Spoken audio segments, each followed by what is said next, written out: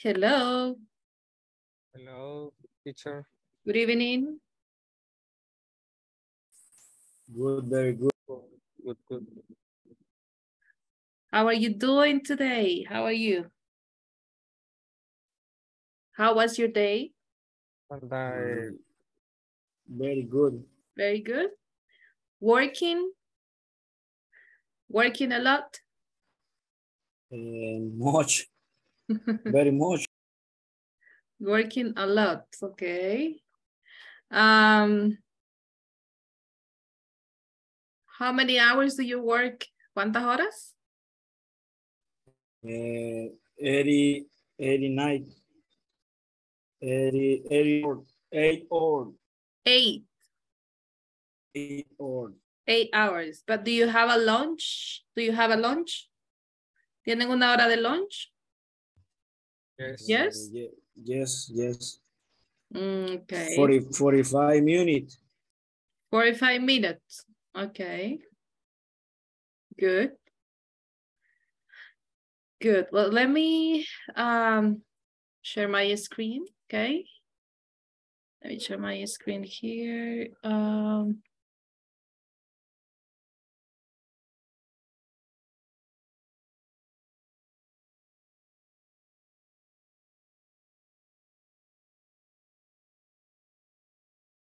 Okay, today is April 26, 2023. We're going to continue with the class number 7, okay? This is the class number 7.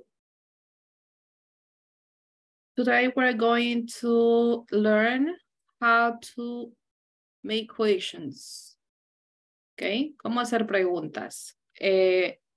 Utilizando en forma presente, el auxiliar do and does.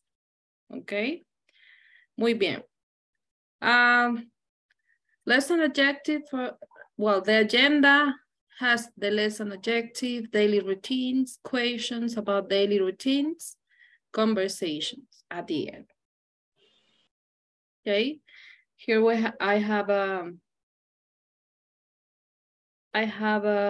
game about daily routines. Okay, Homer Simpson's daily routine.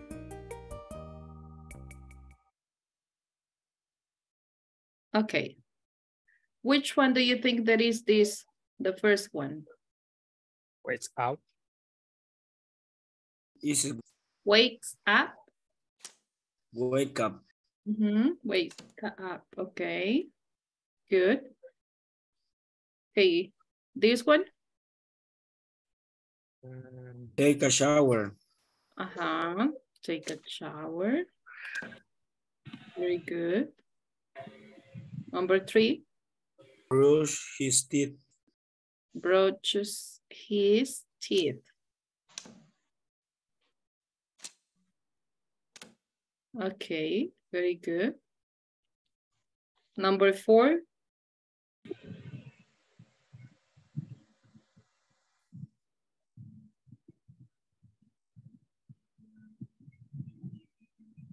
Take out the trash. Oh. That will be this one.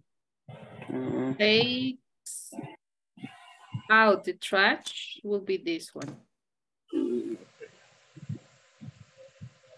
Okay, what about this one? Gets dressed. Get dressed.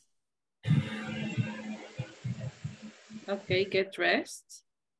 This one? Has breakfast, lunch. Has breakfast, lunch, or dinner, right?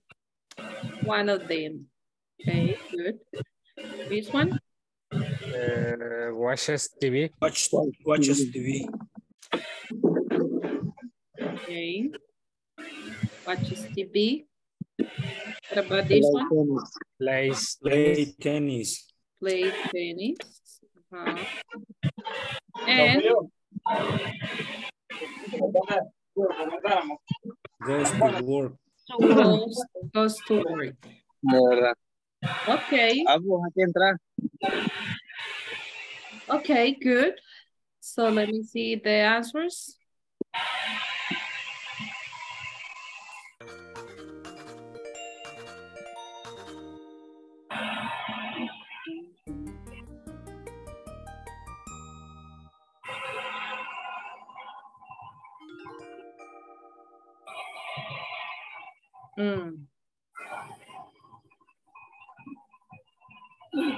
Creo que está incorrecta porque esta sí es watch TV. Watch TV. Me la pone mal.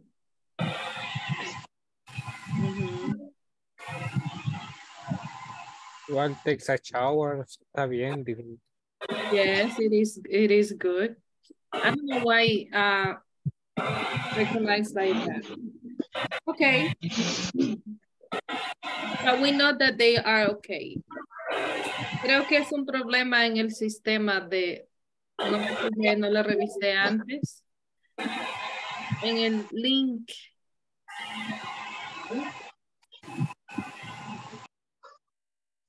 Okay. Do you have new vocabulary here? No, right? All of them are the vocabulary that we studied yesterday, okay? Vocabulario que estudiamos ayer. For example, we have this daily routine. We have these daily routines that we reviewed yesterday. That we have wake up, get up, brush teeth, take a shower, get dressed, have breakfast, take a bath, go to the school, take a break, study, eat lunch, go back home, do my homework, watch TV, have dinner, go to the bed. Okay. So daily routines that we normally do every day, right? Okay. So now how we are going to ask someone else about the daily routines. Okay. ¿Cómo hacer preguntas a alguien más acerca de su daily routines? Okay. ¿Se recuerdan que habíamos visto el verbo to be? Que estamos hablando de la conjugación am, are, or is, dependiendo el sujeto. ¿Ok? Y también tendríamos respuestas positivas y negativas. Ok. Ahora vamos a cambiar y va a ser el do y el das. ¿Ok? No, yes, no questions. Son preguntas de respuesta corta. Ok. Do la vamos a utilizar con el I, you, we, they. Ok. Do you study? ¿Cómo sería su respuesta si yo le digo, do you study? Yes, I do. Yes, I do. Yes, I do. Okay, very good. If I ask you, do they study? ¿Cómo sería la respuesta? Yes. Yes. Yes. We study. Yes, they do. Yes, I do. Yes, they do. Okay. Yes, Dependiendo qué sujeto yo utilizo aquí, así va a ser el sujeto que usted va a utilizar en la respuesta. Okay. Another example. Does she study? yes, she Yes, Yes. she Yes, she. does. Yes, she does. Okay. Yes, she does. Remember que para he, she, and it, que son terceras personas, vamos a utilizar does. Tanto en hacer la pregunta como en responderla. Okay. Does he study? Yes, Yes. Yes, he do. He does. Yes, he does. Ahora la hacemos negativa. Do you study? yes, no. No, I No, don't. I don't. No, I don't. Okay. No, you don't. Mhm. Do we study? We, No, we don't. no, we don't. No, we don't. Okay. Does she study? He doesn't. No, she does. No, she doesn't. No, she doesn't. Okay. Porque recuerden que es negativa. Does he study? No, he doesn't. Aplicación. No, he doesn't. Okay, very good. Así es la forma que estructuramos la pregunta y la forma que la respondemos. ¿Ok? No se confundan entre el verbo to be y el verbo to do. ¿Ok? Primero va el auxiliar, que es el do o el das. Luego va el sujeto. Luego va el verbo. Y puede ir un complemento más. ¿Ok? ¿Tienen alguna pregunta de esta gramática? Yes, teacher. I Yes. have a question. Diga. Teacher, el sujeto puede ir en nombre de algún grupo o persona, en este caso, refiriéndose a alguien en específico o de decir únicamente así tal cual lo que dice, el I, el you, el we, el they, etc. Sí, claro que podemos sustituir los sujetos, o sea, los subjects aquí, los subject pronouns, los podemos sustituir por nombres. Por ejemplo, yo le hago una respuesta. Yo le digo hago una pregunta. Does Dennis study?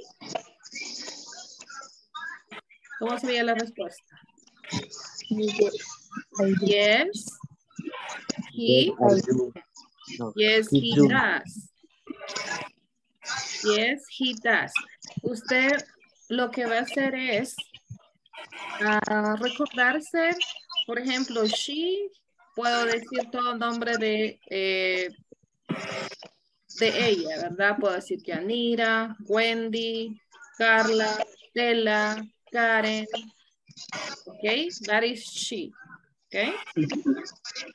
Does Janira study?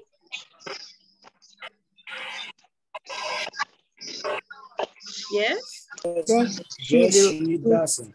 Yes, she does. Okay. Okay, ahora igual con he, puedo mencionarlos a todos ustedes. Does Diego study?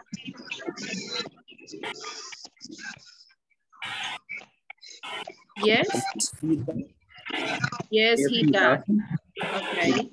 Y nos incluimos todos en el grupo, todos. Do we study?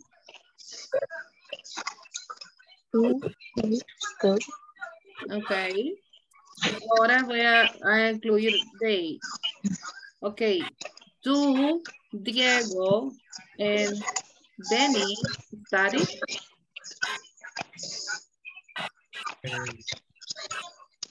Yes, They do. Yes, they do. Okay. Do Johnny and Wendy study? Yes, they do. Yes, they Yes, they do. Okay, very good. Okay, aquí lo que hacemos es sustituir los sujetos por un nombre. Okay. ¿Tienen otra pregunta?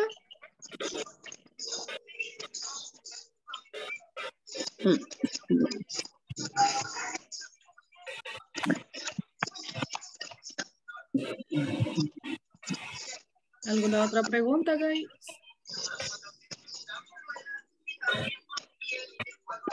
¿Todo claro por el momento?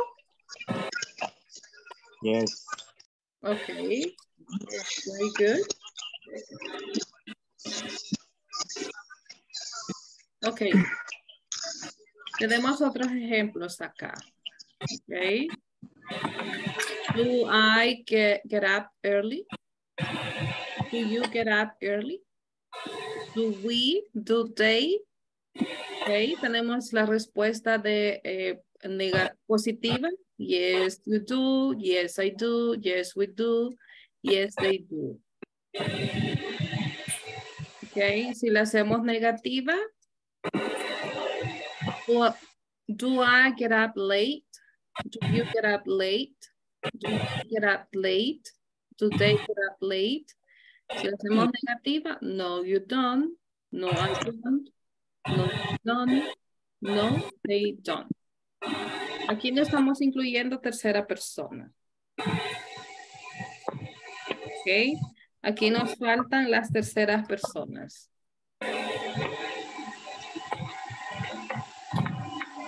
Ahora, la tercera persona. ¿Qué nos faltaba? He, she, and it. Does she get up? Ujú.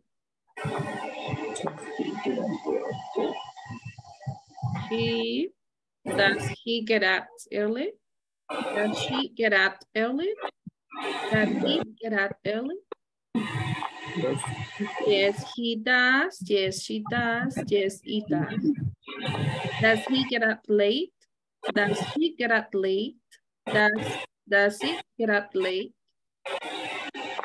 No, he doesn't. No, she doesn't. No, it doesn't. Okay. There we have the difference. Tenemos la diferencia del do y el does.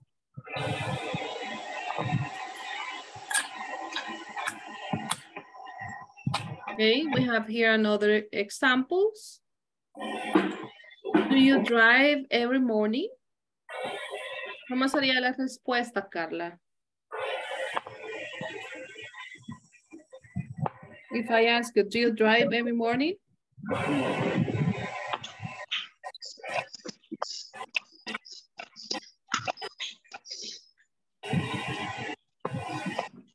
Yes, I do. Yes, I do. I do. Okay, good. If I ask you, Dennis, does Carla drive every morning? Sorry, no escuché muy bien. Ok, si yo le pregunto, primero le pregunté a Carla, ok, le pregunté a Carla, do you drive every morning? Carla me dijo, yes, I do. Ahora le pregunto a usted, does Carla drive every morning?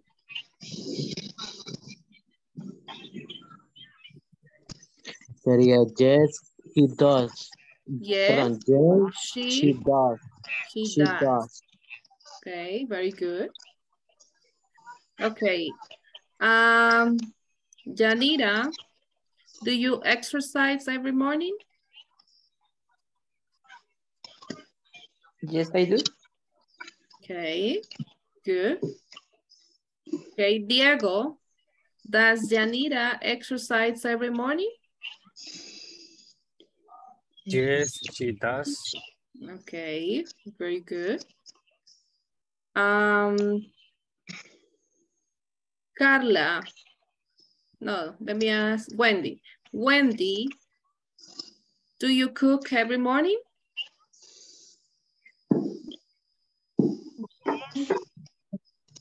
Yes, I does. Yes, I do. I do. Yes, I do. Okay. Victor, does Wendy cook every morning?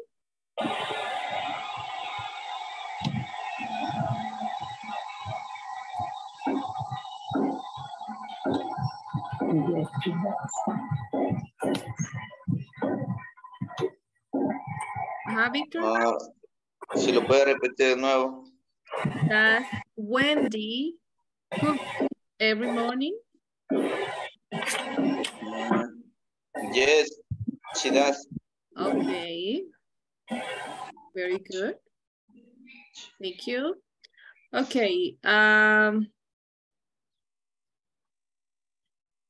Jorge Antonio, do you study every morning? Jorge?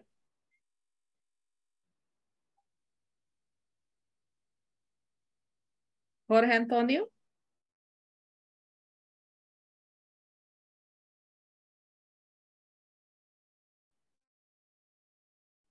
Are you there, Jorge? Ok, Alejandrina. Ah, sí, voy a ver el chat. Estela dice que no escucha por el ruido de la lluvia. Ok.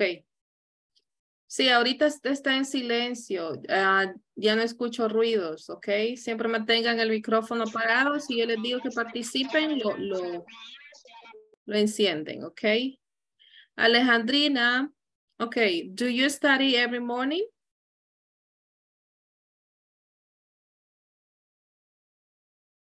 Alejandrina. Buenas. ¿Cómo sería su respuesta? Como entrando, bueno, se maestra sería.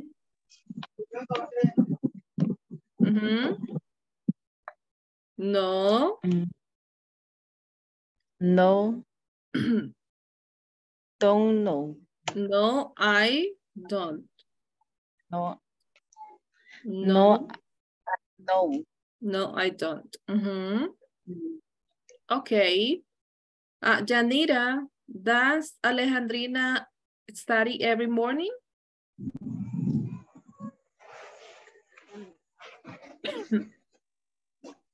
Sí. ¿Cuál era la pregunta? Does Alejandrina study every morning?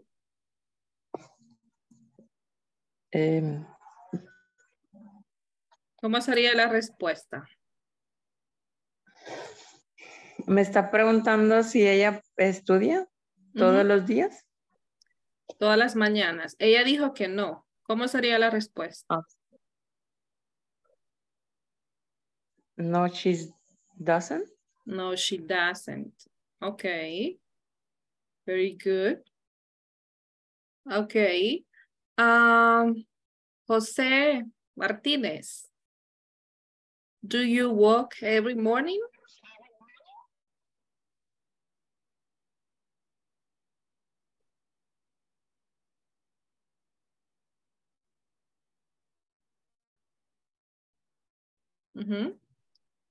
Do you walk any morning?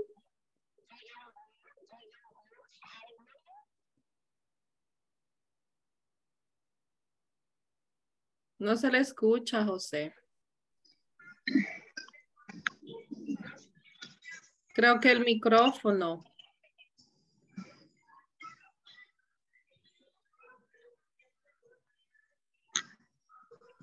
Okay.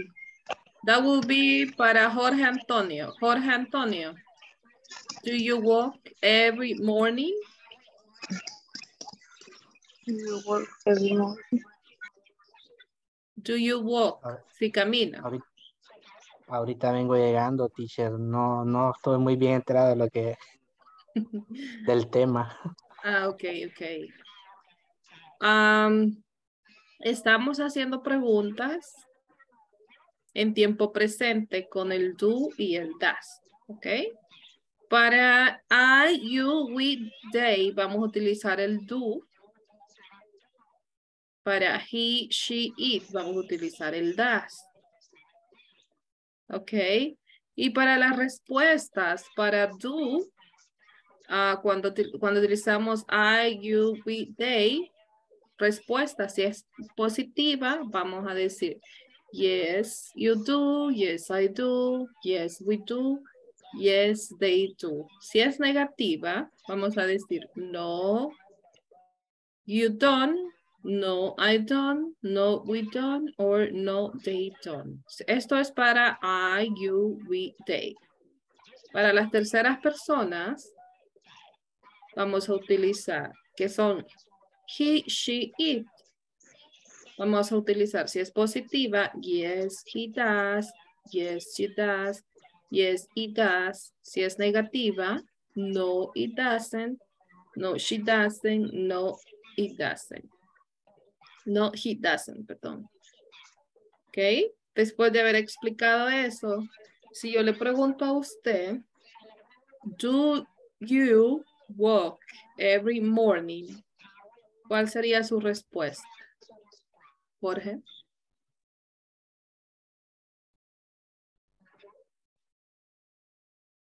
Está en mute. Sería yes, I do. Ok. ¿Cuál? Algo así. Solo así. Yes, I do. Solo me Yes, está I diciendo que sí. Ok. ah, Yes, I do. Ok. Ahora yo le pregunto a Eliazar. Does Jorge walk every morning?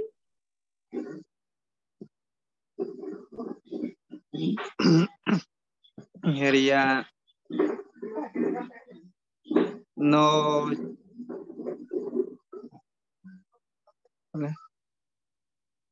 No, she doesn't. Ok, para él utilizamos he, acuérdese. Para ella, she. No, he Ajá. doesn't. No, he doesn't. Pero él dijo que Ah, sí. Él dijo que sí camina. Entonces, ¿cómo sería la respuesta? sí, yes, Yes, yes, hi, he and he does. doesn't. Ok, yes, he does. Ok, muy bien. Ok. ¿Alguien tiene preguntas?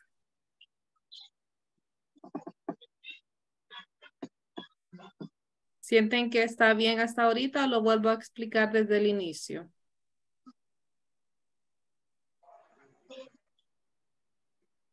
Esto es para hacer preguntas, ¿verdad? Para hacer preguntas. Ajá.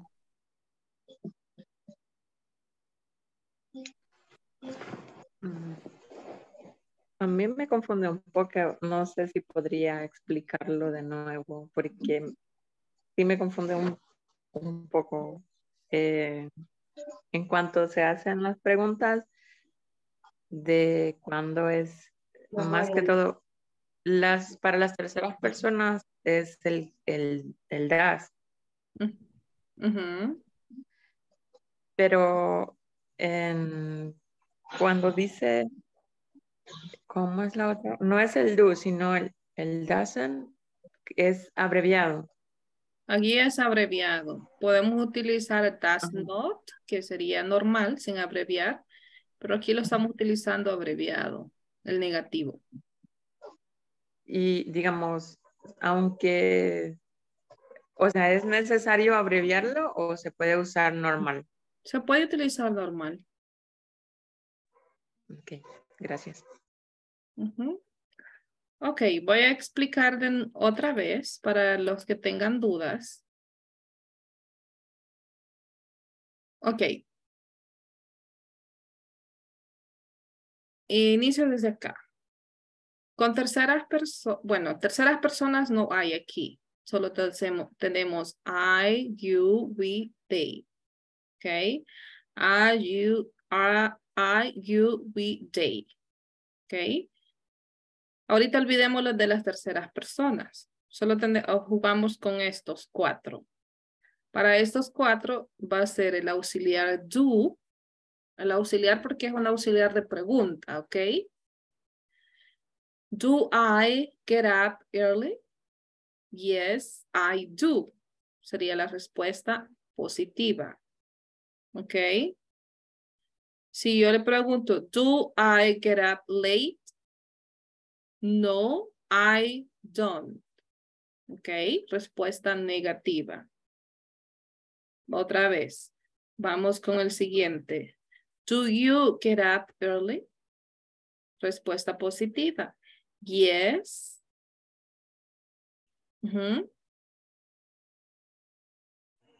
I do.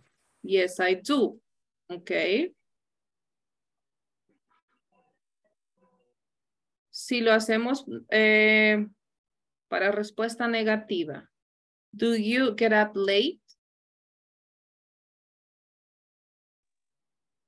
No, I don't. No, I don't. Okay. Do we get up early? Yes, we do. Yes, we do. Okay, muy bien. Do we get up late?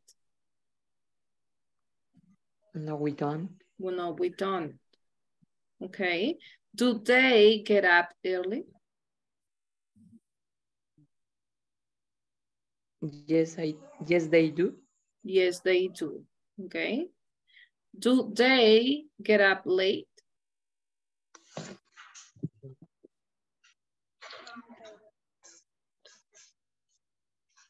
No. No, they No, they don't. Ok. Aquí, depende del sujeto que yo utilice en la pregunta, así va a ser el sujeto que vamos a utilizar en la respuesta. Por eso ustedes tienen que escuchar bien cuál es la pregunta para así dar la respuesta. ¿Ok? Ok, cuando decimos I, nos referimos a nosotros, ¿verdad? Ok. You, nos referimos a otra persona. Tú, ¿ok?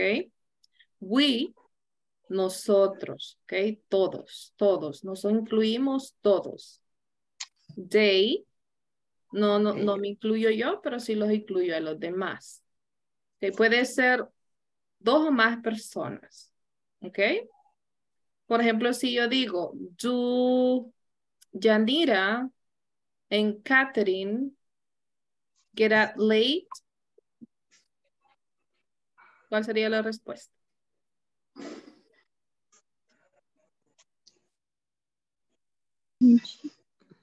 No, we don't. No, they. Don't. No, they don't. Ok. Ajá.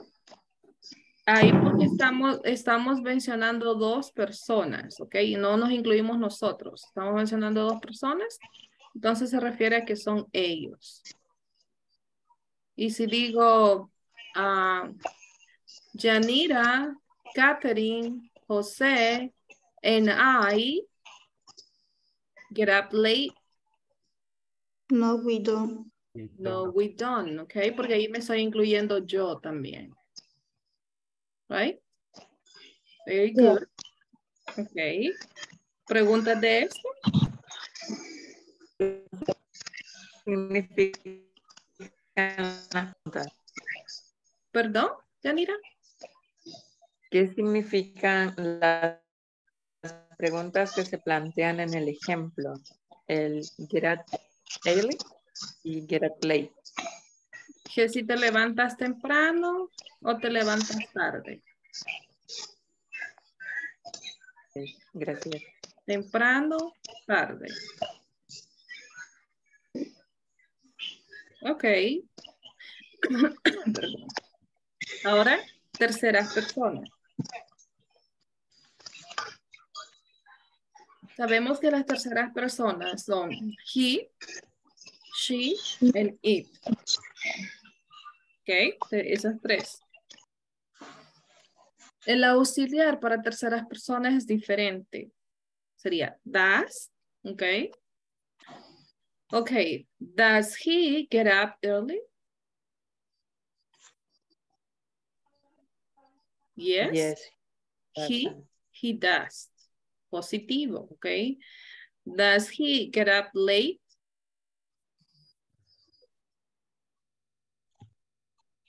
No, he doesn't. No, he doesn't. No, he doesn't. Y si lo quiero decir sin abreviarlo, sin ese apóstrofe, ¿cómo sería? Does not. No, he does not. Does not. No, he does not. Okay. Does she get up early? Yes. Yes, she does. Yes, she does. Okay. Does she get up late? No, No, she doesn't. No, she doesn't. Or no, she does not. No. Okay. Does it get up early? Yes. Yes, he does. Yes, it does. Or also it can be, okay, does she get up late? Does it get up late? No, it doesn't. No, it doesn't. Okay. Good. ¿Tienen alguna otra pregunta, duda? ¿De cuándo utilizamos el do y el does? Teacher, I have a question. Yes. En vez de get up early, ¿qué otra frase podríamos o qué otro complemento en la oración podríamos utilizar para hacer la pregunta? Podría ser, does she get up at 6 a.m.? Estamos hablando que es temprano, ¿verdad? Las 6. Podría decirlo. Does she get up at 6 a.m.? Yes, she does. Si es positivo. Si decimos que se levanta tarde, podría ser, does she get up at 9 a.m.? Podemos decir la hora, en ese caso. ¿Nos referimos a que es temprano o es tarde? ¿Ok? Ok, let me take the attendance. Voy a pasar lista. En este momento.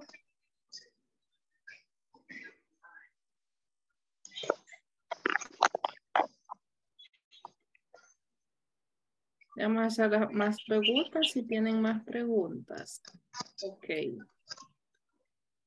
Cristian. Presente. Denis. Presente, teacher. Diego. Presente. Edwin. Edwin no ha venido todavía. Eliazar. Presente. Estela. Presente. Ok. Johnny's. Presente, teacher. José Cristóbal.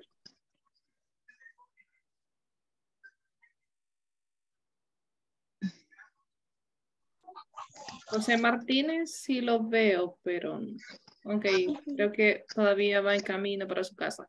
Jorge Antonio. Presente, teacher. Karen. Presente. Carla. Presente, teacher. Catherine. Presente. Víctor. Presente. Wendy. Presente. Yanira. Presente. Y Yesenia. Presente. Teacher. Yesenia Alejandrina. Ok. Ok. Solo me falta Edwin. Ok, very good.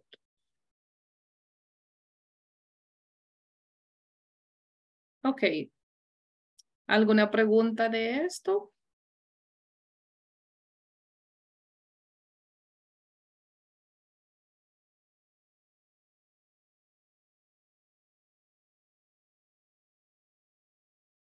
Ok. Fíjense acá en las oraciones, en los ejemplos, ok. Do you speak French? ¿Cómo sería si es positiva? Yes, I do. Yes, I do. Yes, I do. Si es negativa? Negativa sería not you don't. No. No, I do. No, I don't. Okay. Number 2. Does your brother study in the morning?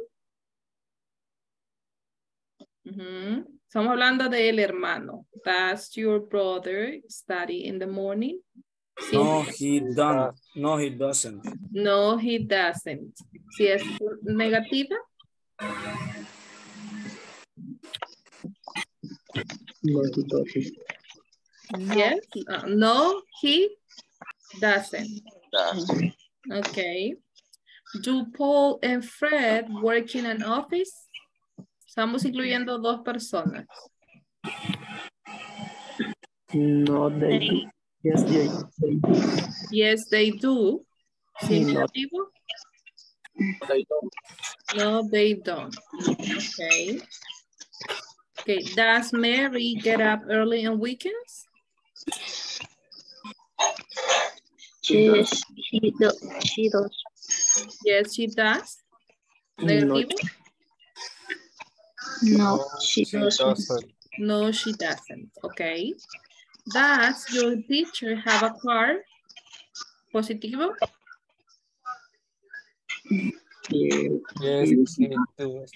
Yes, she does. Negativo? No, she doesn't. No, she doesn't. Okay. Do you walk to school? Yes, I do. Yes, I do. Yes, I do. Negativo? I don't. No, I don't.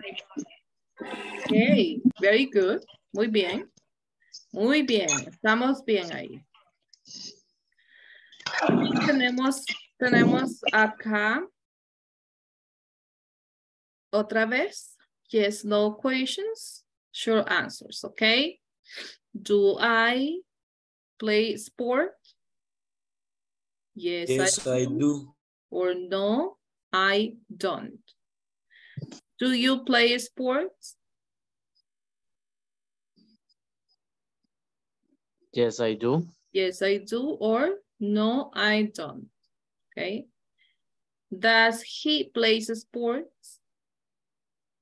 Does he play sports? Yes, he. Yes. Yes, He does. Does. Or no, He does. He doesn't. He he doesn't. doesn't. Okay. Do we play sports? Yes. yes, we Yes, we do.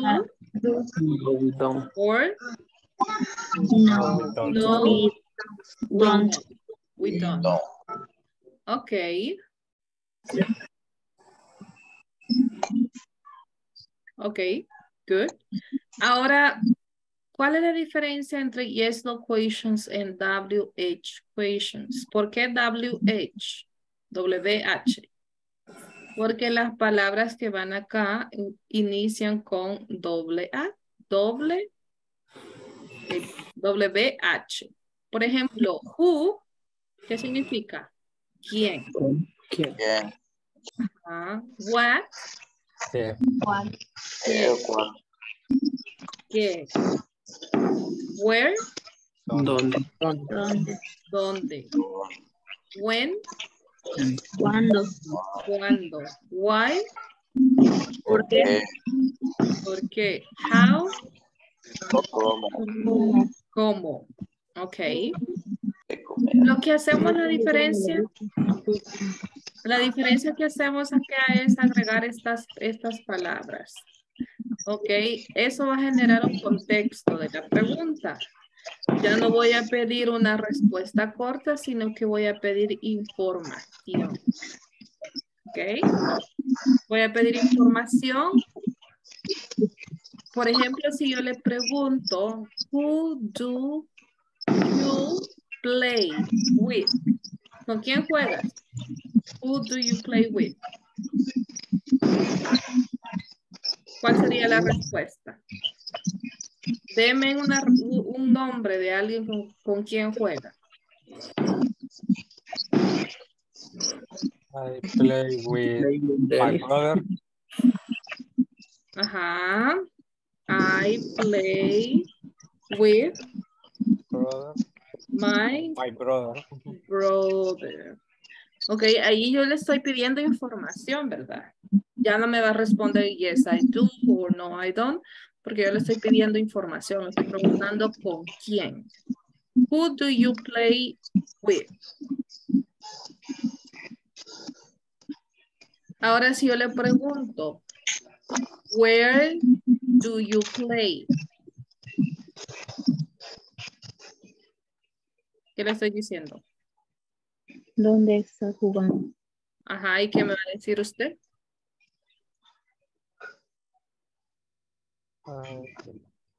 I play my... To the school. In my school, for example. En mi escuela. Okay.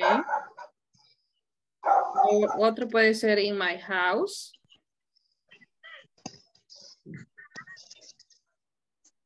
Okay, when do you play? ¿Cuándo?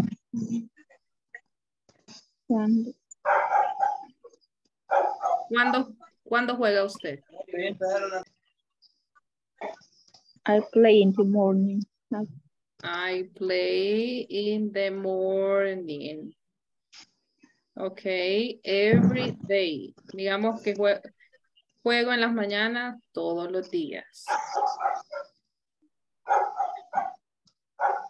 Okay. Okay. Ese es un ejemplo. Okay. Cuando utilizamos WH question, damos información. No respondemos con yes, I do o no, I don't. Porque eso solo significa sí o no. Okay. Las respuestas cortas, sí o no. Pero luego vamos a ver más información de estas preguntas, ¿ok? Ahorita es solo para que ustedes tengan una idea entre la diferencia cuando utilizamos yes, no questions and WH questions. ¿Tienen alguna pregunta? ¿Qué dijo que significaba when y how? When significa cuándo. Where, dónde. What, qué. Who, quién. Why, por qué. How, cómo.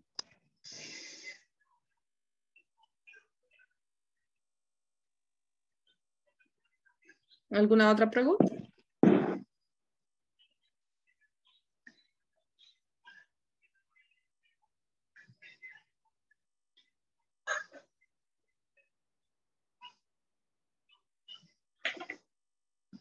¿Dudas?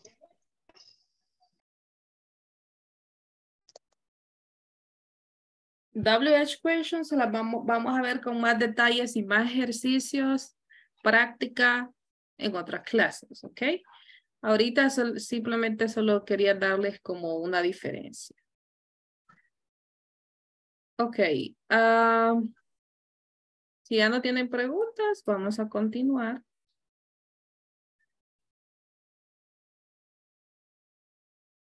Ok, tenemos aquí oraciones. Ustedes me van a decir cuál es la correcta. Does sunlight up?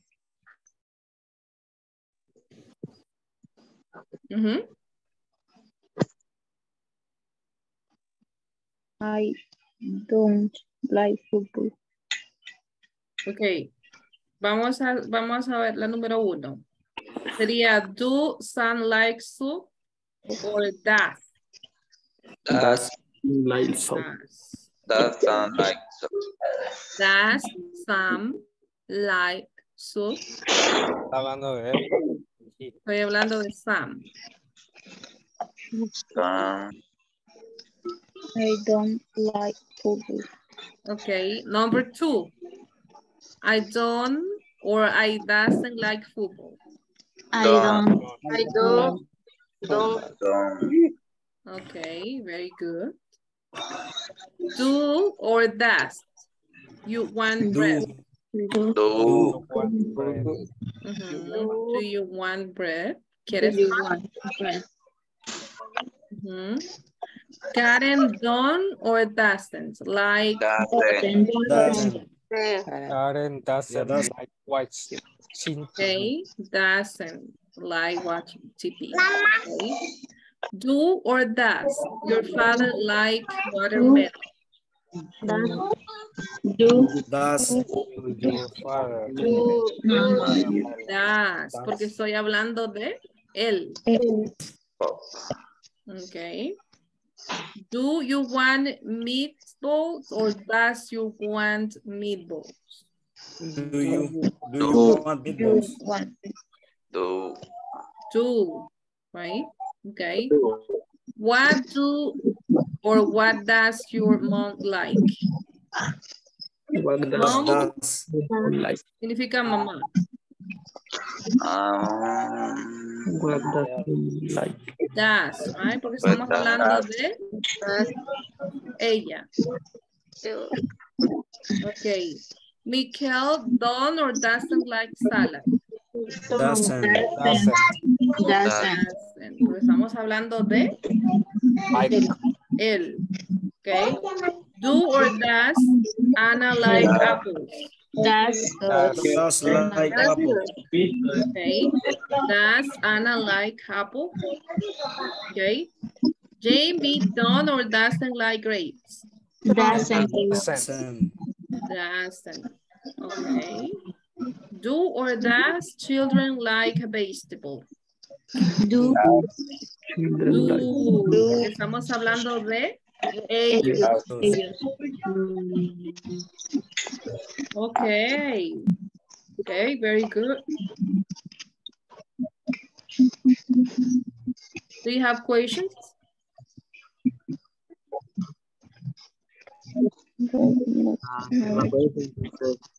Preguntas de vocabulario.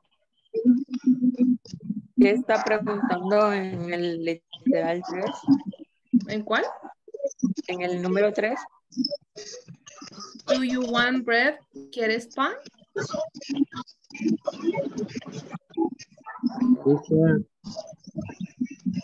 ¿Sí?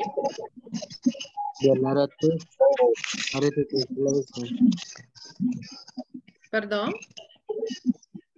The letter 6. What is it letter? No le escucho muy bien. En la opción 6, ¿cuál es la traducción? Ah, meatballs. Son las bolitas de carne. Normalmente algunas personas los ponen en el espagueti, las bolitas de carne. Esos son meatballs. Thank you. Okay. What else?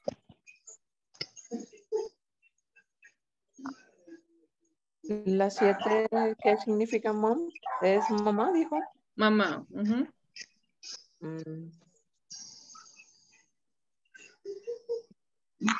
Se escribe tanto como con O y con U. Correcto. Mom con O y con U. Con U es un poquito más informal.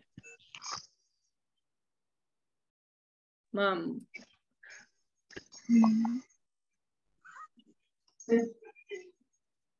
¿Alguna otra pregunta? Okay, who wants to read that sentences? ¿Quién las quiere leer?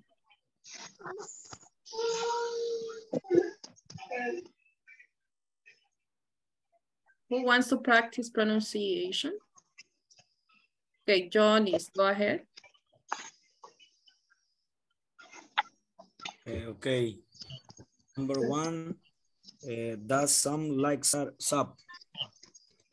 Number 2, I don't like football. Number 3, do you want bread? Number 4, Karen doesn't like watching TV. Watching TV. Number 5, does your father like watermelon? Do you want meatballs? Number 7,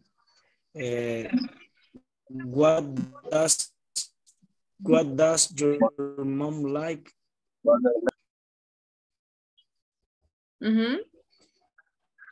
Number 8, Mikel doesn't like salad. And number 9.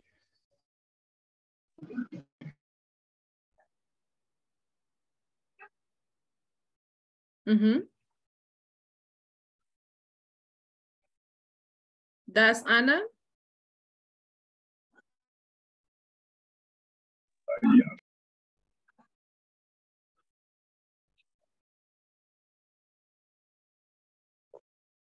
Perdió señal, creo. Okay. Walter, do you want to practice? Go ahead. Sorry, teacher, se Okay. me fue la señal. Okay, Johnny, continue, please, from number 9. Number 9.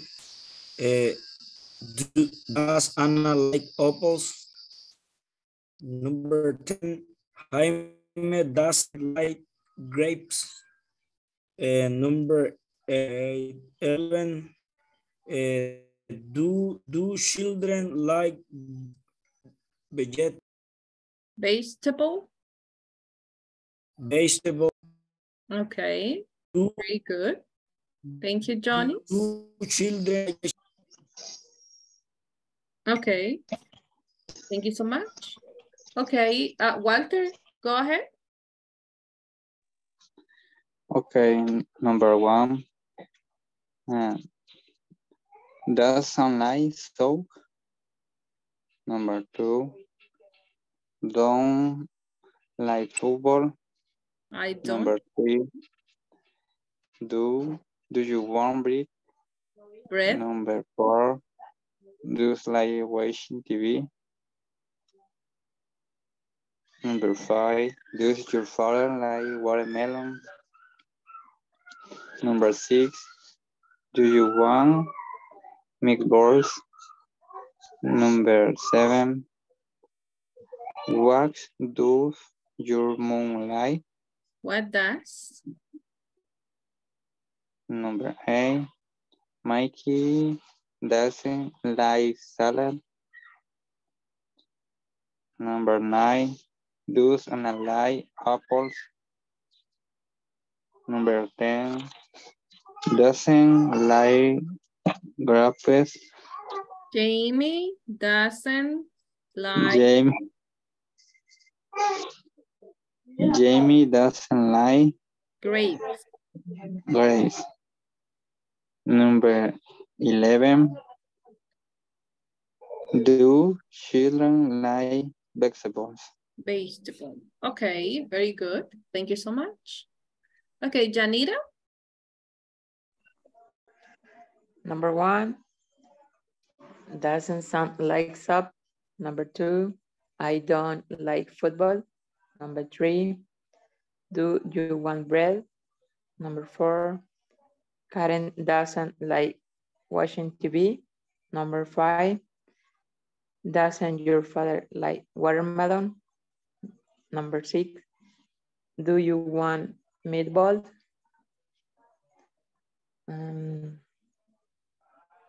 Number 7, what does your mom like? Number 8, Michael doesn't like salad. Number 9,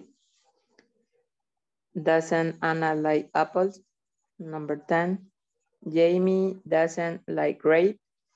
Number 11, do children like ¿cómo dijo? Vegetables. Vegetable. Do children like vegetable? Okay, good. And grapes, okay. Es plural acá, grapes. Okay, very good. Thank you so much. Who else? ¿Quién más? ¿Alguien que me faltó? Dennis. Go ahead, Dennis. Number 1, does sound like top. Number 2, I don't like football. Number 3, you want bread? Number 4, Karen doesn't like watching TV. Number 5, does your father like watermelon? Number 6, do you want meatball? Number 7, what does your mom like? Number 8, Michael doesn't like salad. Number 9, does Anna like apples? Number 10, Jamie doesn't like grapes. Number 11, do children like vegetable? Okay, very good. Was good. Thank you so much. Okay, someone else? Okay, so we're going to continue. We have more exercise for you. Okay, let me just delete this. Erase that.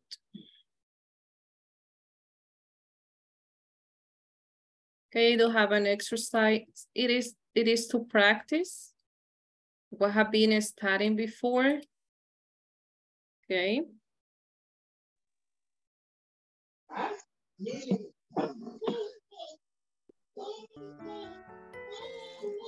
Okay, do you like dancing?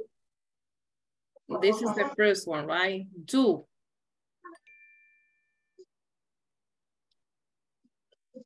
What will be the second one? Does. Does he listen to music in the morning?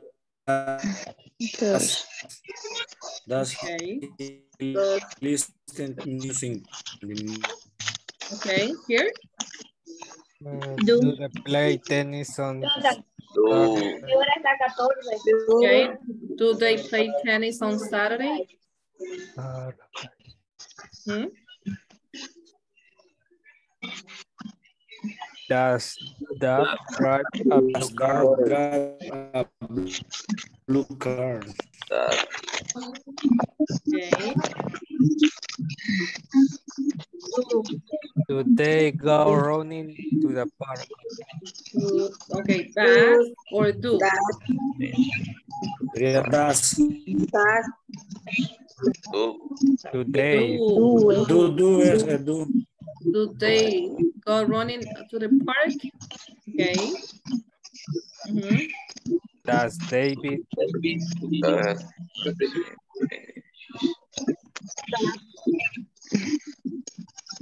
Does. Okay. Do you know what is the meaning of Tidy. tidy? ¿Qué significa tidy, teacher? Tidy. Ordenar. Okay. Does David tidy his room every day? Yes.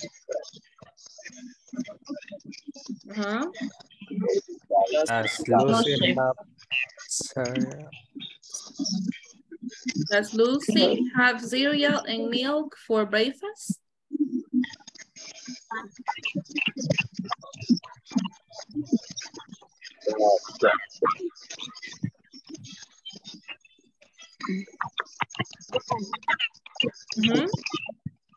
Does your mom cook every day? Does.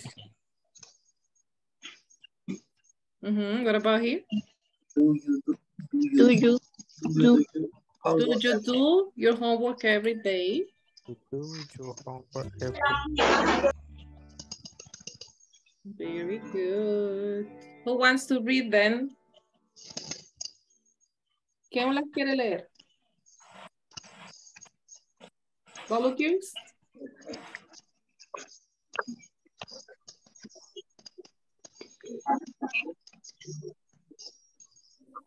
Volunteers to read the sentences or equations? Okay, Dennis. Number 1. Do you like dancing? Number 2. Does he listen to music in the morning? Number 3. Do they play tennis on Saturday? Okay, number 4. Does Dad drive a blue car? Number 5. Do they go running to the park? Okay, number 6. Does they do his room every day? Tidy, right? Number 7. Does Lucy have cereal and milk for breakfast? Okay, number 8. Does your mom cook every day? Good. And number 9. Do you que me confundo. Do you do your homework every day? Okay, good. Do you do, okay. Do, el primer do está como auxiliar y luego el segundo está como verbo, ok. Haces, si tú haces la tarea todos los días. Do you do your homework every day?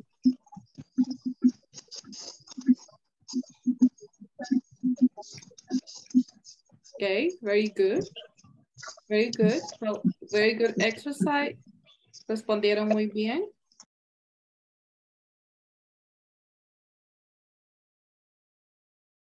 Okay, now we have here another exercise. Tenemos otro ejercicio que se lo voy a mandar.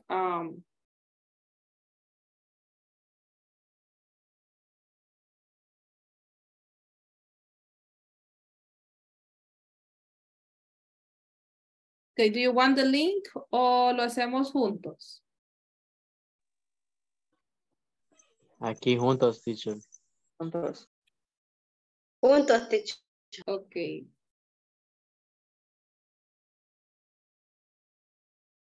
Okay, make simple questions, okay?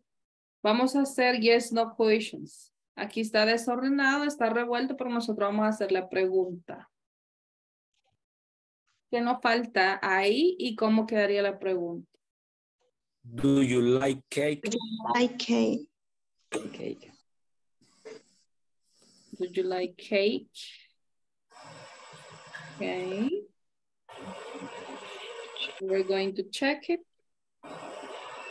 Okay, that is good. Number 2. Does She She live in lives London. in London.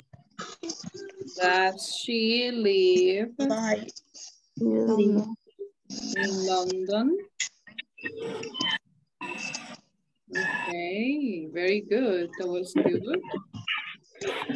Do they? Do they hate Do studying? They hate studying. Do they hate Studying. studying? ¿Saben qué significa hate? Odiar. Okay. Very good. Number 4. Do you drink tea every morning? Morning. Do you drink tea every morning?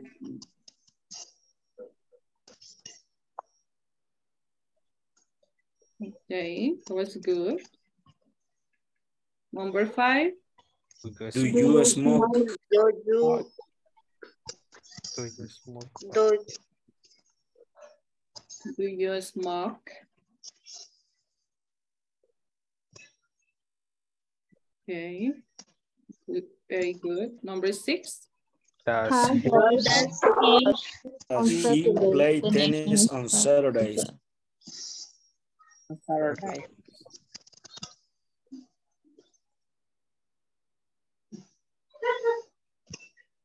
Okay, does he play tennis on Saturdays? ¿Qué nos falta aquí? Signo de interrogación. Ok, la S nos faltó aquí, es plural. Ok. Number 7. Do you go shopping? Do you go shopping? At the weekend. Do you go shopping at the weekend? Si tienen preguntas de vocabulario, díganme, ¿ok? Go. Oh, do you? Oh, go, nos faltó. Do you go shopping? Okay, at the weekend? Good. Number 8. Do you Do you drink? drink alcohol? Do you drink alcohol?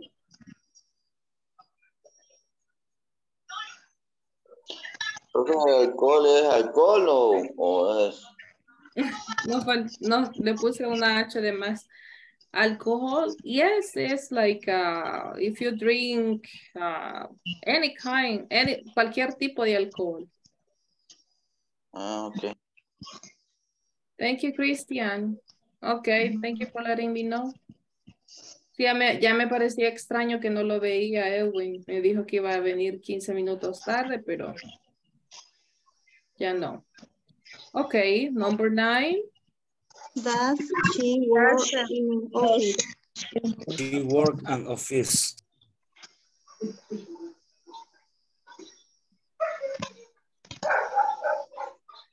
Does she work in an office? Okay, very good. Number 10. Do they study French? They study French. Do they study French?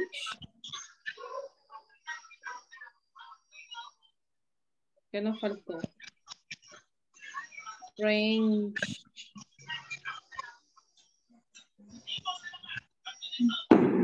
French. Solo hay doble signo de interrogación, nada más. Ajá. Sí. Eso le pusieron de más. Number 11. Do Do you you meet meet your friends Meet on your on friends on Friday? Fridays.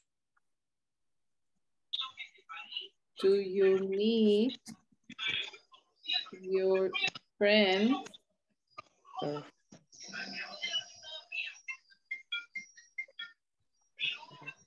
on Fridays? Okay, number 12. Do you read a lot? You read a lot. Do you read a lot? Okay, very good. 13. Does John come from New Zealand. Does John come from New Zealand? New Zealand?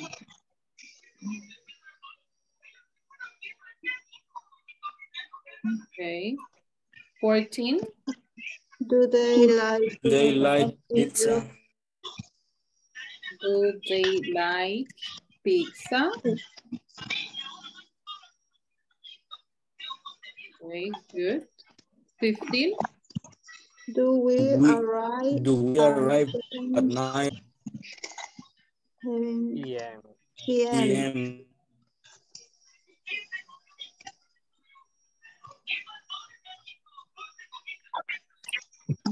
16. Does it snow or is it? White food.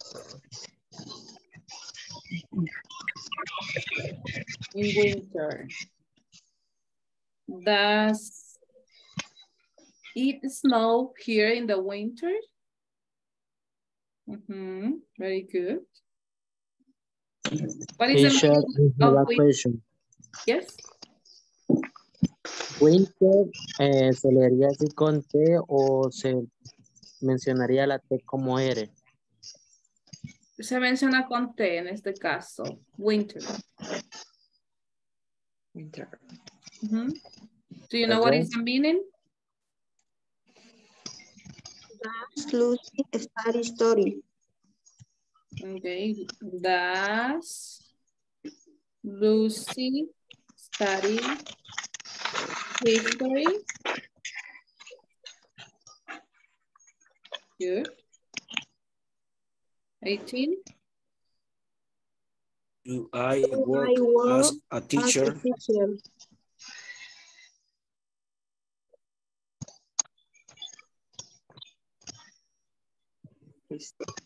Do I work as a teacher? Yes, okay. 19. Does he Does write? he eat rice often?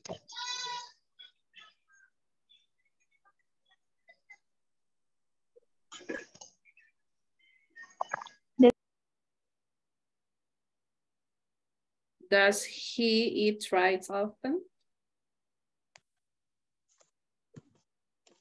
20.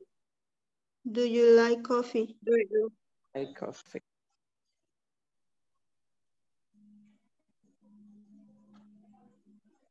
Okay, good. Very good. Okay. ¿Cómo sienten que están estos ejercicios? Easy? Easy. Yes, easy. Ahora que ya estudiaron, ya los sintieron fáciles, ¿verdad? Ok. Muy bien.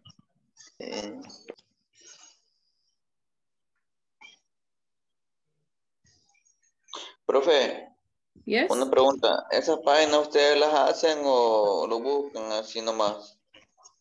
La buscamos. Allí están en internet, se encuentran muchos ejemplos para que practiquen, muchos links para que ustedes practiquen. Ahí se los envío al chat.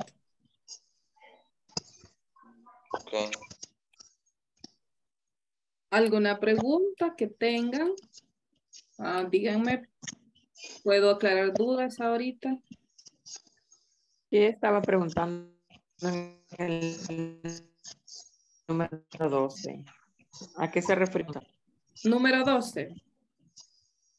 Yes. Do you read a lot?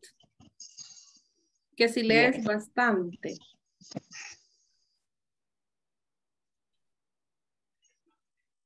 Si usted lee bastante, por ejemplo, todos los días, tiene un libro que lee todos los días. Okay. Another question that you may have, guys.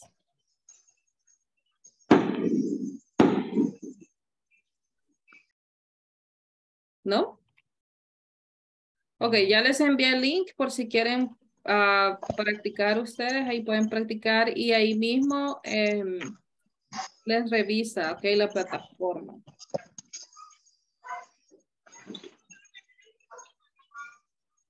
Okay, I have a conversation. Yes?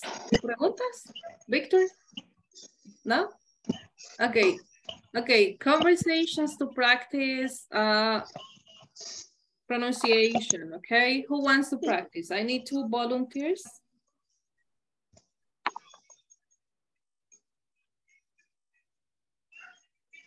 Dennis and Jonas, go ahead. Pueden cambiar el nombre, no es necesario que diga el nombre que está ahí. Good morning, Johnny. How are you? Fine. I have many things to do this week, but Katie is very busy. Really? Who is Kathy? The new secretary, his shoe is very tight. On Monday, she makes many phone calls. Later, she writes report about the product. And what does she do the other day?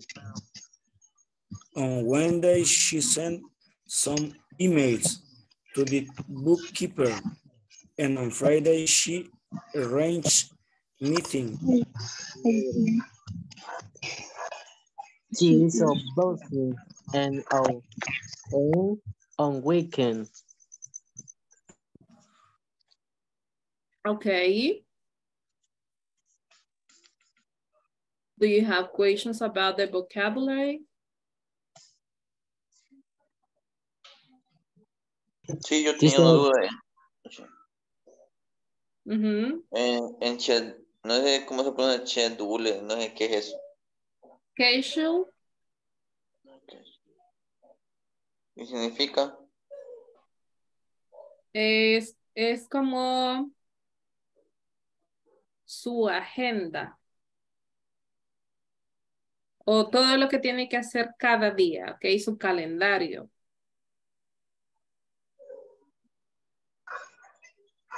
Schedule. Schedule. Schedule. Okay.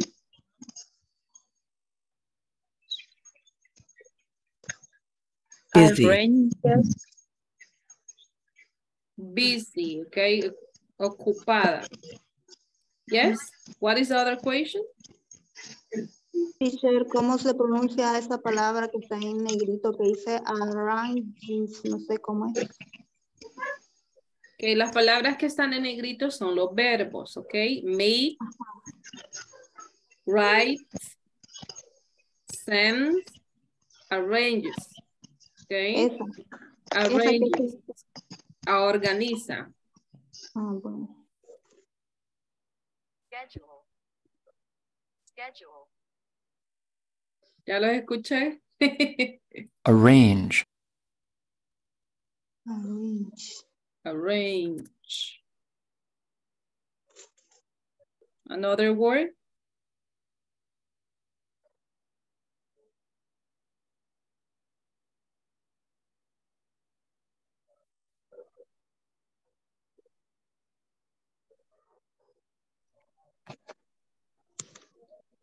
Una pregunta. En la conversación que leyeron los compañeros, al final Janet hace una pregunta, pero queda sin respuesta. She's so busy. And on weekends, ajá, queda sin respuesta. Ahí le puede responder algo más, usted si quiere. ¿Alguien le puede agregar algo?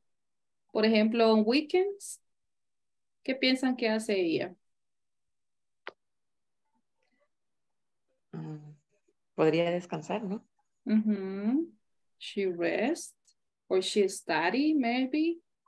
She studies. Okay. Who wants to read it again to practice pronunciation? ¿Quién quiere leerlo otra vez?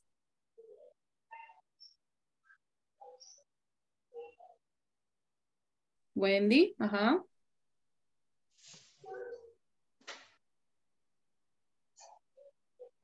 ¿Quién quiere hacerlo con Wendy? ¿Quiere participar con Wendy?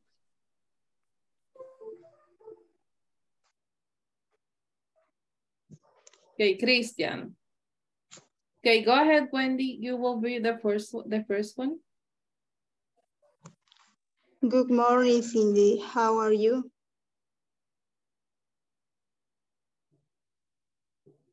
Christian? Okay. 5. I have many things to do this week. But Kathy is very busy. Busy. Really? Who is Katie? The new secretary. Her schedule is very tight. On Monday, she make many phone calls. Later, she write report about the production. And what does she do the other days? On Wednesday, she sent some email to the bookkeeper. And on Friday, she arranges.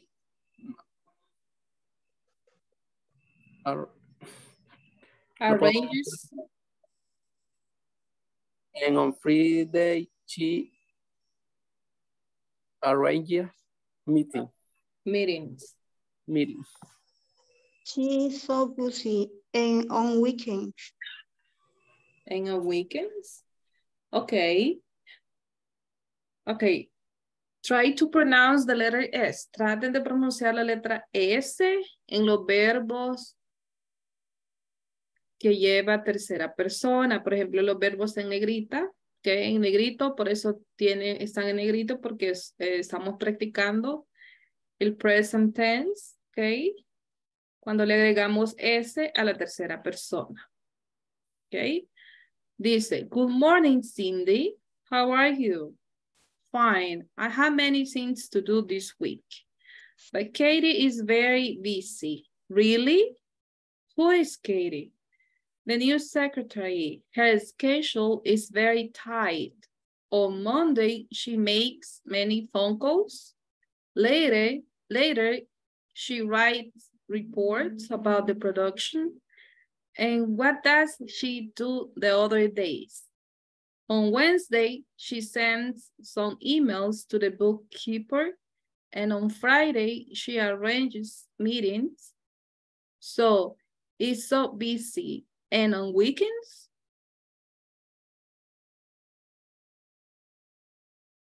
Okay. So try to make emphasis. Traten de hacer énfasis en la S cuando es necesario pronunciarla, ¿ok? Who wants to try it again? ¿Quién más quiere intentarlo?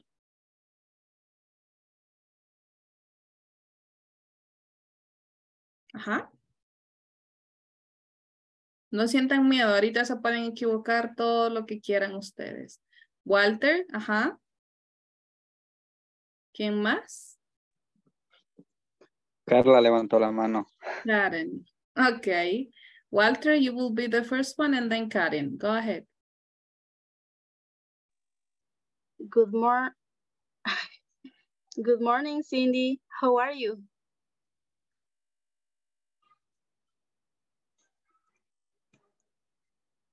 Walter? Fine, I've had many things to do things with, but Katie is very busy. Really? Who is Katie? The new secretary, her schedule is very thin. On Monday, she makes many phone calls. Later, she writes reports about the production. And what does she do the other days? On Wednesday, she sends some email to the bookkeeper, and on Friday, she arranges meetings. She is so busy and on weekends. Mm-hmm. She is so busy and on weekends.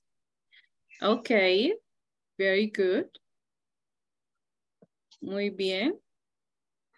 Solo tratemos de practicar, ¿ok?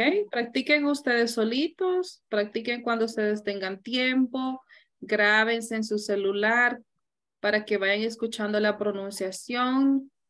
Les voy a enviar un diccionario que tengo en línea para que escuchen la pronunciación de cada palabra, si no tienen todavía. Tight. Ok, tight. Esta palabra, tight. Ok, ¿y qué significa esa palabra?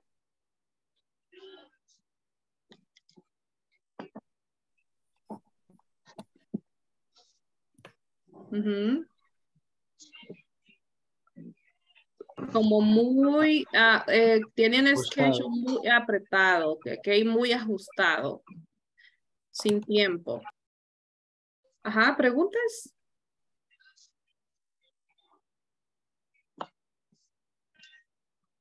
¿Alguna pregunta?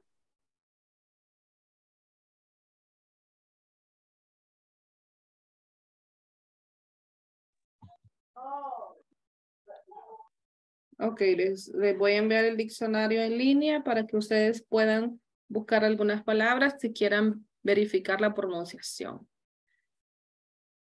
Ok, good. We're going to move on. ¿Ya no hay más preguntas acerca del vocabulario?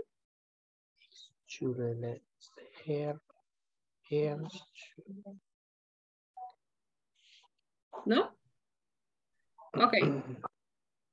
We're going to move on. Ok, ahora les voy a explicar cuando los verbos en tercera persona se les agrega S, IS en IS. ¿Ok? Vale, voy a empezar de acá para acá. Ok. A los verbos que normalmente se les agrega IS. Ok, los verbos que terminan con consonante y Y. Ok, con Y. Por ejemplo, aquí tenemos algunos ejemplos que terminan primero, o sea, las últimas letras son una consonante y la Y.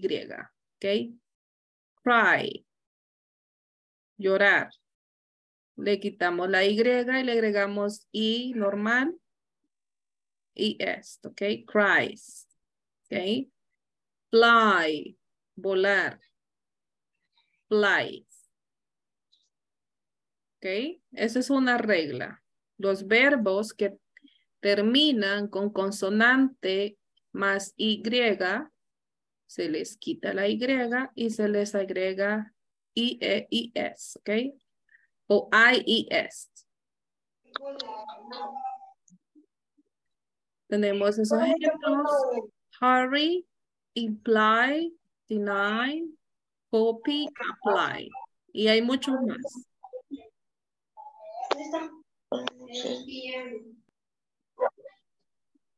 Con el tiempo que vayamos practicando, vamos a ir encontrando esos verbos. ¿Alguna pregunta de eso? La primera regla.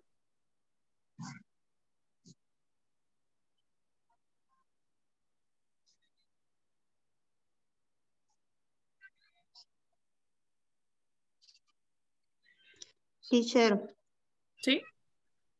entonces todos los verbos que terminan con Y son los que se le agrega la IS.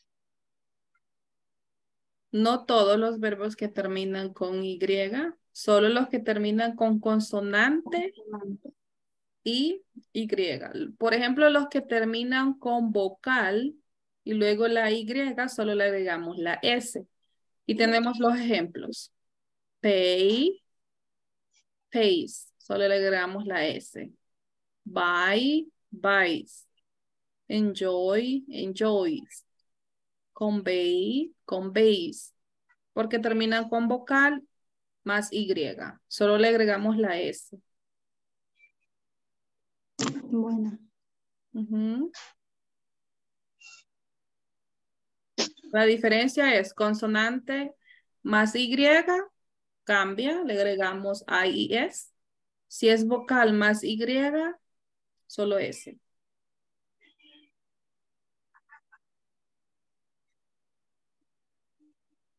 Estamos hablando solo de simple present, ¿verdad? Y de tercera persona.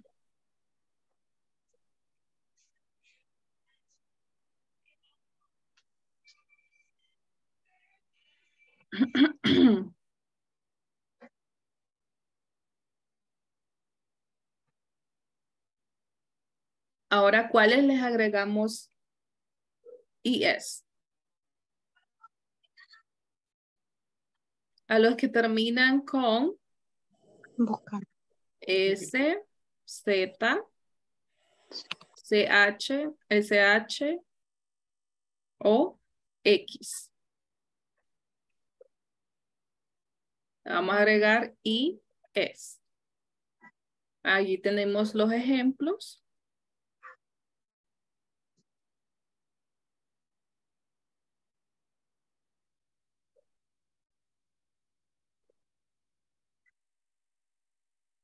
Push, pushes. Cash, cashes. Fix, fixes. Confess, confesses. Finish, finish. Bus, buses. Ok. Estos son los ejemplos que les agregamos IS. Los que terminan con estas letras.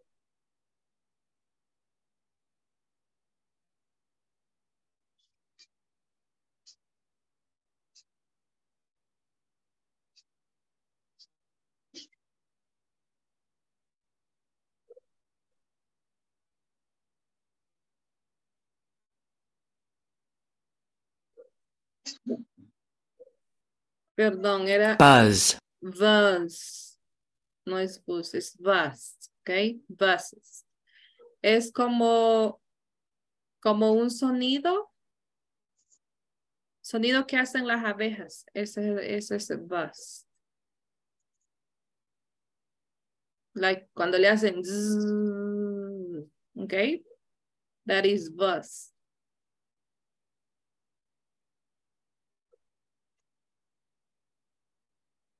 Ok, cuando el verbo termina con S o Z, hay una regla en especial.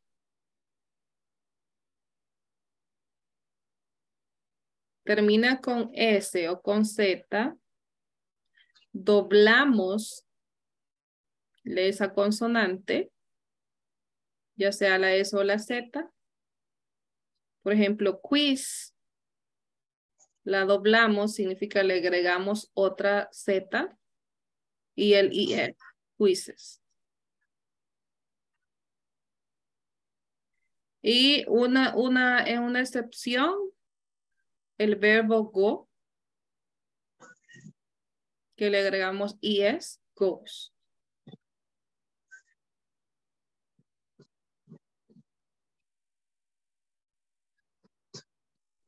Teacher, ¿Sí? además del go, también se incluye el do. También el do. Ujú. Thank you. Sí, son los que terminan con O.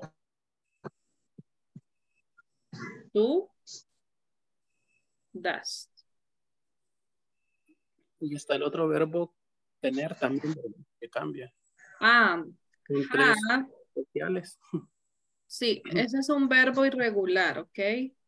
Es el que explicamos ayer, que el have, has, cuando es tercera persona.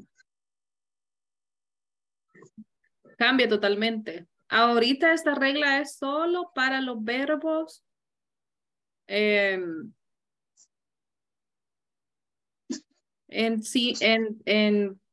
simple present, ¿ok? Presente simple. No se vayan a confundir.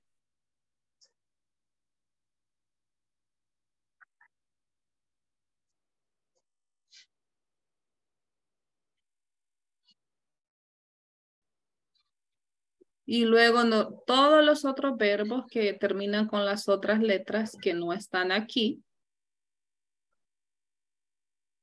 solo les agrega S a la mayoría de todos los otros verbos. Con los que tienen que tener cuidado es con esas terminaciones.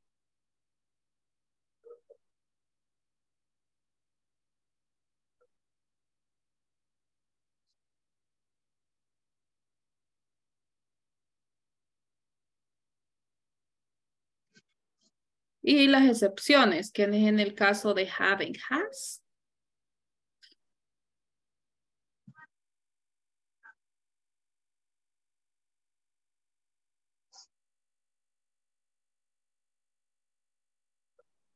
¿Tienen alguna duda, pregunta?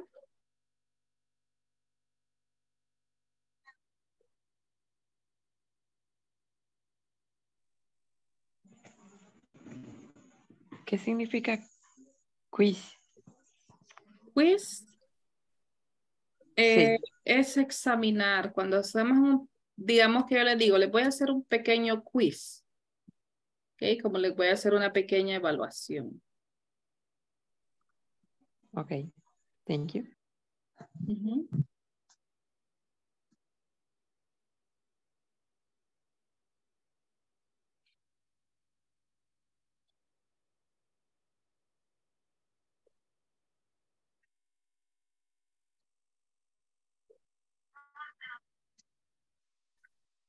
Puede funcionar como nombre, que sería evaluación, o como verbo, que sería evaluar.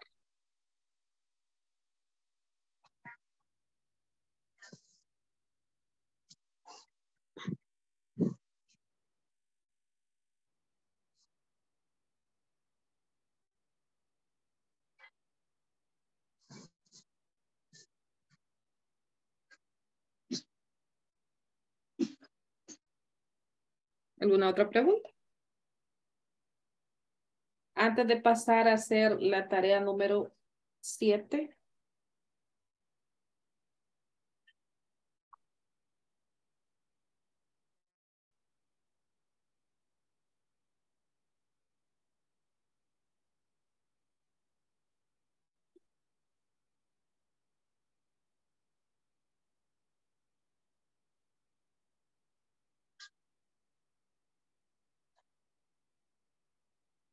¿No? Ok. Antes de pasar a hacer la tarea, quiero que me hagan 2 oraciones utilizando uno de estos verbos que tienen acá. Dos, o sea, van a hacer 2 oraciones, van a utilizar 2 verbos, cualquiera.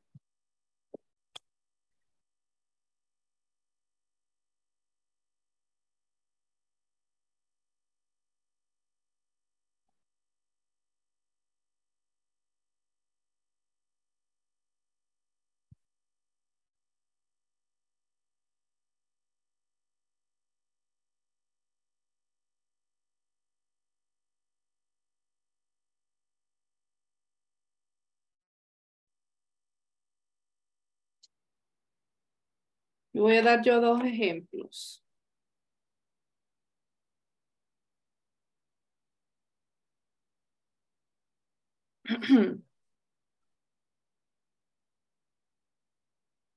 He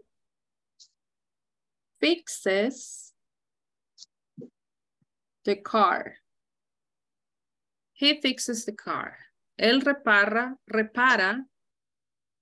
el carro. Okay? He fixes the car.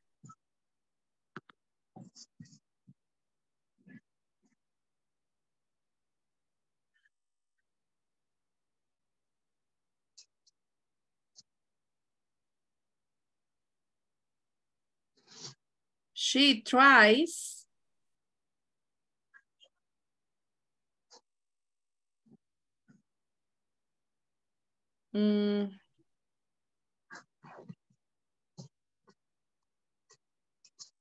let me see. She tries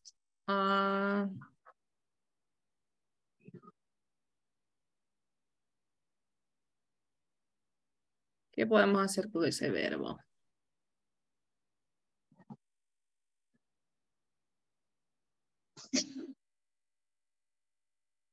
Let me think. Déjeme pensar.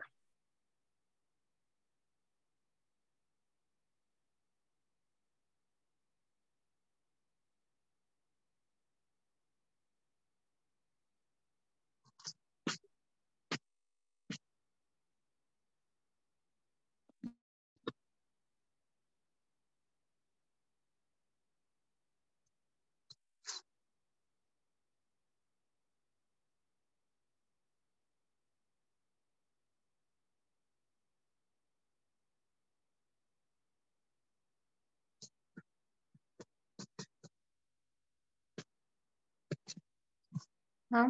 She tries to sing a song. Ella intenta cantar una canción.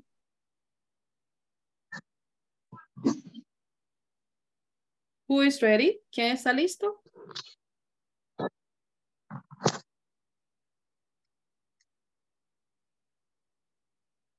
Okay, Dennis, go ahead.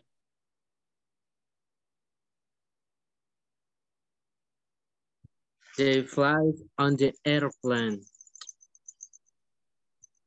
Repeat, please. They fly on the airplane.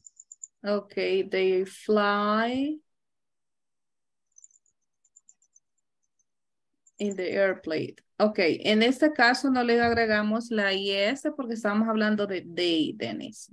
Solo cuando las terceras personas, he, she, it. Entonces le agregamos el IES. Cuando es normal, cuando estamos hablando they, solo el verbo normal.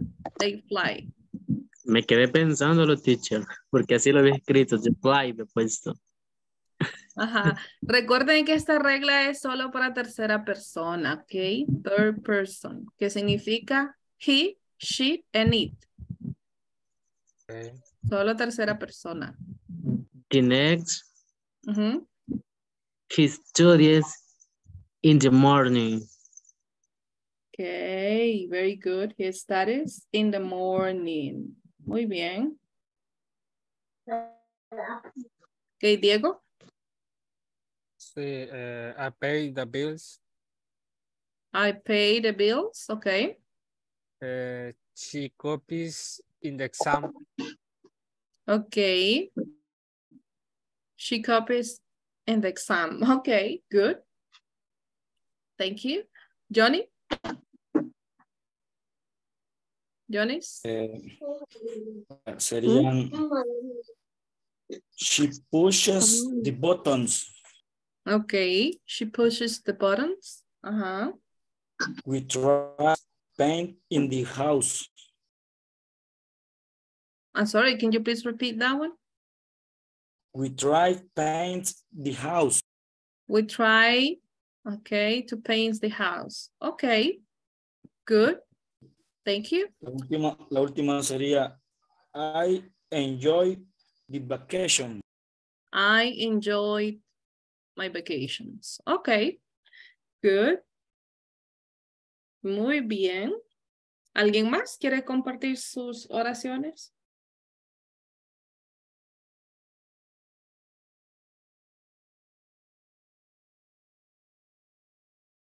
¿Alguien más?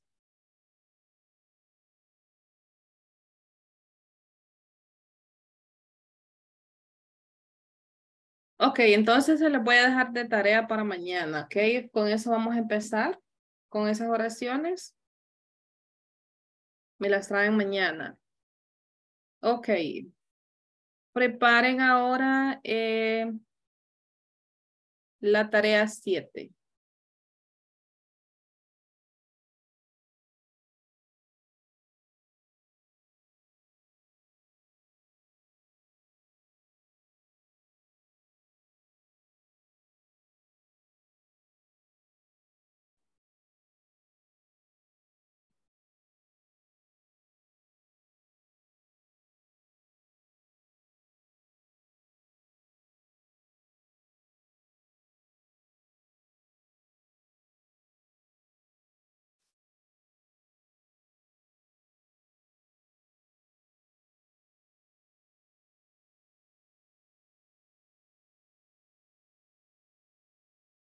Ya, teacher. ¿Ya? Yes. Ok. Do you like music? Yes, I do. Okay. Ready. Okay, number 1, do you like music? Yes. Yes, I do. I do. Okay, muy bien.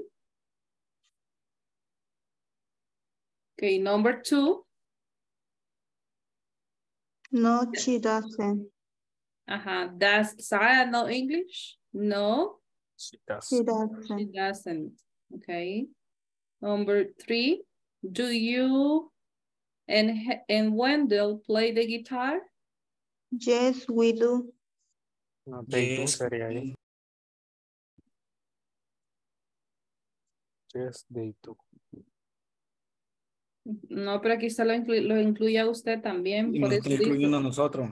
Ajá, Nos do está you, incluyendo. do Yes, you and we Wendell play the guitar? Yeah, yes, we do. we do. Okay, number 4, does Roberto work in a bank? no, he doesn't. No, he No, does. he doesn't. No, he doesn't. Okay, number 5, do Laura and Sally study in the morning? Yes, they do. Yes, they do. Yes, they do. Very easy. Piece of cake. Todas salieron buenas. Yes. Yes. Ok, muy bien.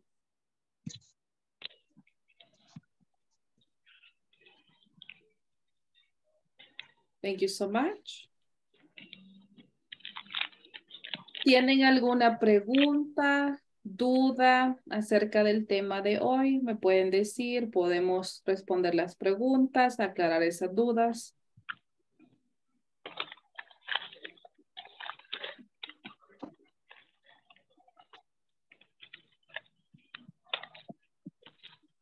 O alguien que tenga preguntas acerca de otras tareas, de otros temas.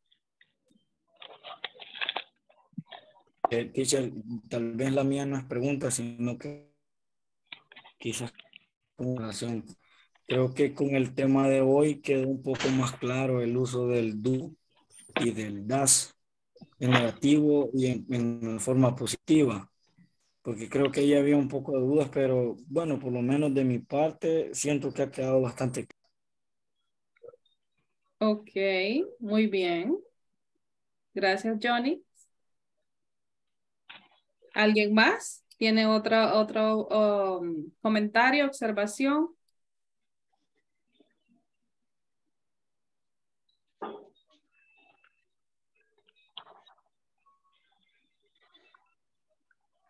Ok, para ustedes es difícil,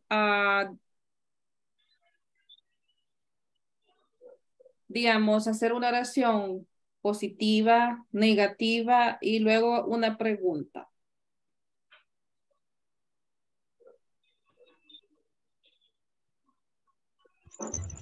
Les voy a dar una oración y luego ustedes me la hacen pregunta.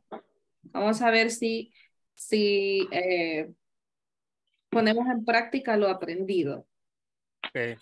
Ok, les voy a dictar la oración.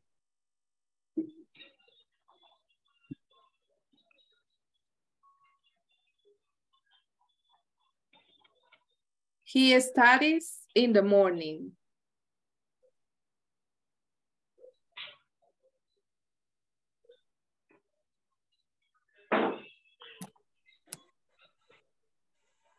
He study in the morning. He studies. Recuérdense, cuando es he, lleva... Yo no escuché bien, teacher, porque... Ok. He studies in the morning. He studies.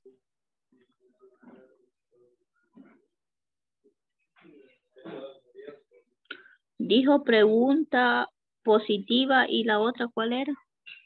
Yo les doy la oración y ustedes me hacen la pregunta. Ustedes me la forman en pregunta. Bueno. Does study in the morning? Does he Sería. Does he study in the morning? In the morning. Ajá. Does he study in the morning? Muy bien. Ok. Este verbo... Uy, perdón. El verbo que les daba... Va con IES. Ajá, sería ese, ¿verdad? ¿Cómo lo van a cambiar? Si es normal. He is. Es normal, sería solo la S.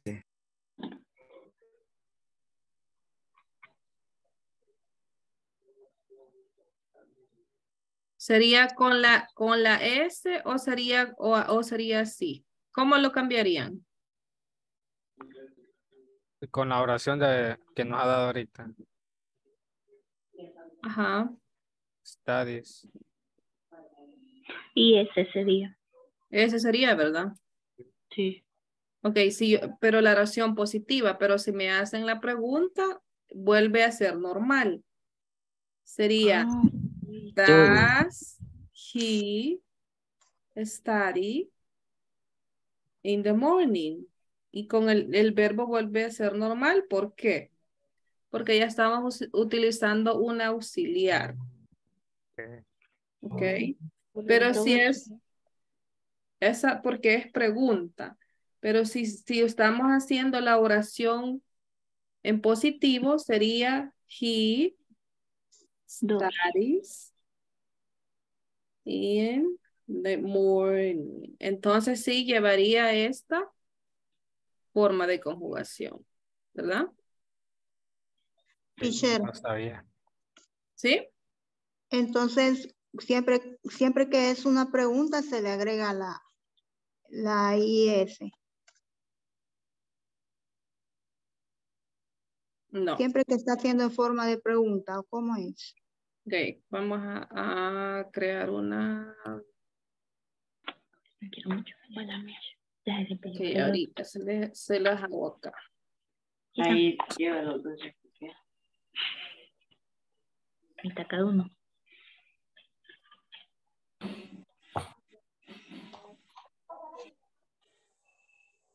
Yo les decía esta oración.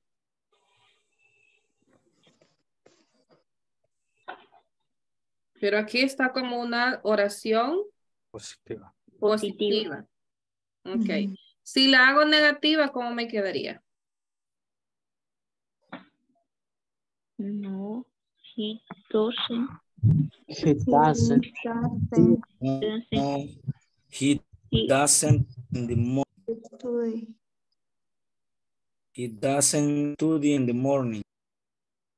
Doesn't study in the morning. Aquí el verbo ya es normal.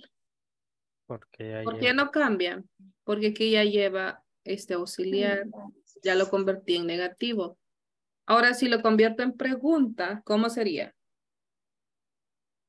Does he study in the morning? Does he Study study in the morning. In the morning. morning? Signo. El verbo es normal. ¿Por qué? ¿Cómo decir? Porque es pregunta y aquí ya estoy utilizando este Auxiliar. auxiliar. Sí. Ok. Vamos a seguir practicando. Puede ser que todavía les genere un poquito de duda o confusión. Ok. Pero si hacemos estos ejercicios, vamos a clarificar esas dudas, aclarar esas dudas. Ok. ¿Tienen alguna pregunta?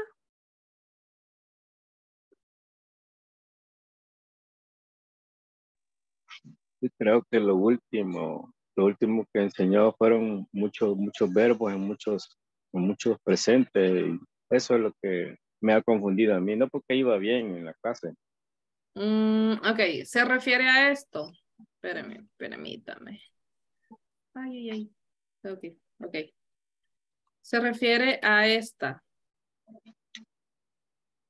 Exacto, a esa.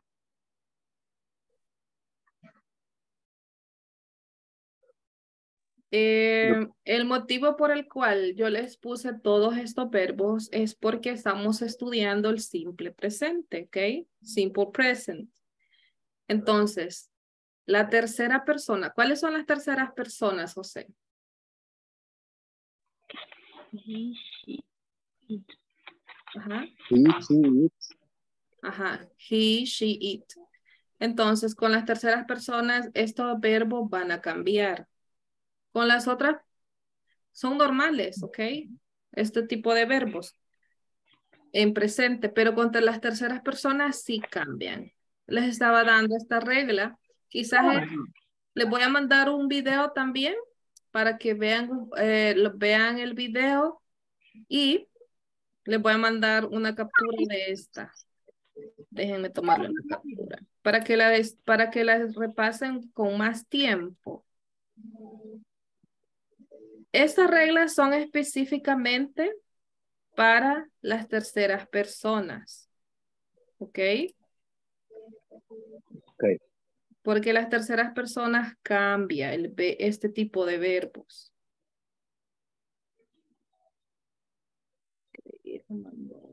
Al WhatsApp. Ahí se los mandé. Las terceras personas va a cambiar. Si yo digo I cry, ok, yo lloro, I cry, verbo normal. Pero si digo si ella llora, She cries. she cries, ok. Entonces, cuando el verbo termina con consonante más Y, los verbos van a cambiar. Si ve todos estos ejemplos de verbos, pero solo aplica para she, he, and it.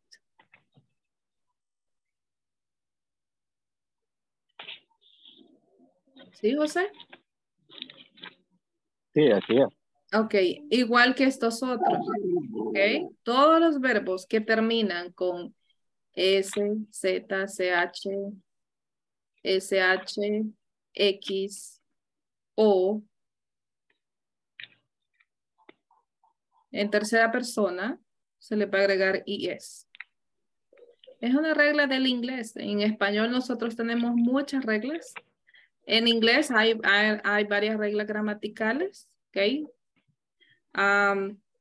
Es una regla de ellos, de este idioma, y tenemos que aprenderlas para que se nos escuche claro y no creemos confusiones, ¿ok? Okay. Igual aquí están otras reglas. Si el verbo termina con una vocal y con Y, entonces solo se le agrega S. Aquí tenemos unos ejemplos. Pay, okay, buy, enjoy, convey. Solo le agregamos S porque está terminando con vocal y la Y. En ese caso la excepción de have, tercera persona, has. José, el fin de semana tal vez le quede tiempo de revisar las clases. No sé si le ha quedado tiempo de revisar las clases de lunes y martes. Porque... no, hasta ahora me ha quedado tiempo. Ok. Sí, entonces cuando usted, si tiene alguna pregunta, me hace saber para ayudarle, ¿ok? Y cuando tenga un poco de tiempo, puede ver las clases, quizás para que pueda recordar o anivelarse con los que han estado en clase, ¿ok? Porque quizás algunas cositas sí se las ha perdido. Y esto no es definitivo que yo solo voy a enseñarles esto y ya, no. ¿Ok? Esta es solo una breve introducción. Vamos a poner en práctica todos estos verbos, ¿ok? Okay. Okay. Well, that will be everything for today, guys. See you tomorrow. Si pueden ir avanzando en el material de la unidad 2, lo pueden hacer, pero lo vamos a terminar el viernes, ¿ok? El viernes lo vamos a hacer todas las páginas. Como un repaso. Okay. Okay, teacher. Okay. See you tomorrow. Have a good day. Have a good night. Take care. Good night. Good night. See you tomorrow. Bye. Goodbye, teacher. Good night. Bye. See you tomorrow, teacher. Good night. Bye. Good night. Bye bye. Good night. Bye. Good night, teacher. Good night.